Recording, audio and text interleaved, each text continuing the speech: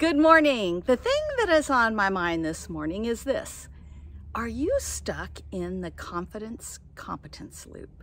Here's what I mean by that.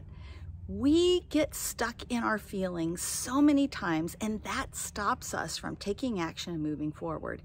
If you're waiting until you have more competence in an area to step out and try something new, whether that is to apply for another job, to volunteer, to help on a project, to step on a stage and deliver a keynote presentation, whatever it is that you are waiting on, you've got to reverse that thinking, because you're not going to get competence until you do the thing that you're holding back doing. And the way to confidence is through doing. So if you want to be confident as a speaker, you've got to speak more.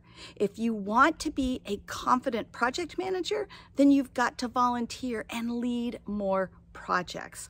When you reverse that loop and you stop waiting for more confidence to move forward until you know exactly what you're doing, until you have all of the expertise, and until you are 100% sure that you can handle anything that comes your way, you're going to stay stuck. So take action. Do the thing that you want to be an expert in, and the confidence will follow.